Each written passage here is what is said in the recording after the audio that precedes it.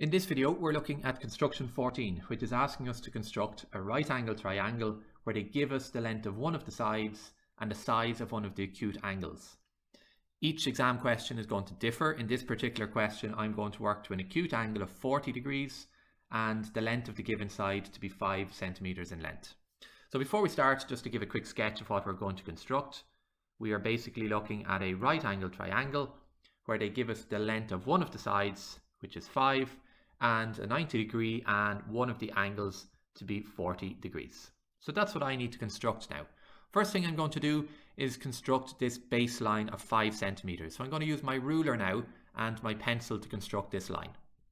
So move your ruler to the center of the page, start the nib of your pencil at 0 and draw your straight line out to 5. When you remove your ruler, make sure and just mark the end points on that line. So I'm going to place a dot at both ends and they'll represent A and B, two coordinates of my triangle. So I'm just going to write in A and B beside them, so I'm labeling them. So I have corner A and corner B. At this stage, you should also write in the length of that line segment, and the length of that line segment is 5 centimeters. So just put a 5 beneath it to represent its length.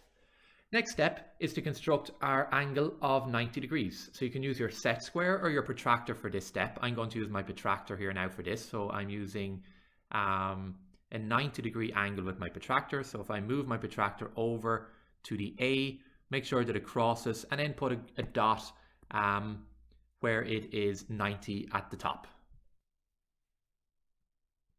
And then I'm going to remove my protractor, and with my ruler I'm going to draw a straight line starting at A through this green dot. It doesn't have to stop at the dot because we don't know the length of this side.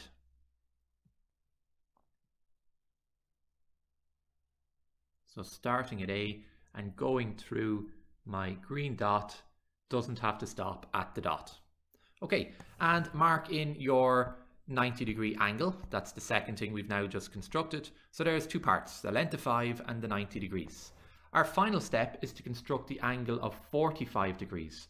So once again, I'm going to use my protractor for this, and I'm going to sit my protractor now at the angle B and create an angle of 40 degrees. So on your protractor, I'm going to mark 40 degrees. So I'm coming over here to the acute angle, which is corresponding to the 140. I'm putting a dot at the 40 there. Let's just change our color here. And what I'm going to do is, with my ruler now, I'm going to connect the point B to this perpendicular line passing through this pink dot.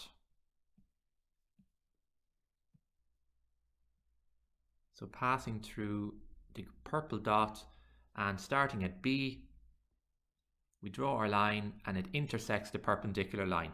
Notice that I'm not being extremely accurate. This is a construction, so I need to show all of my lines. So don't worry about these two ends here. Don't go rubbing them out.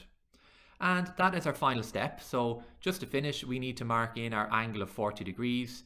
And we have our angle here as 40 degrees.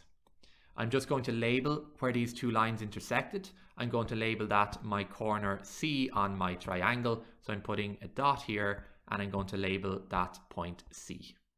Thank you for watching another tutorial video from Tulla Maths. Make sure and subscribe.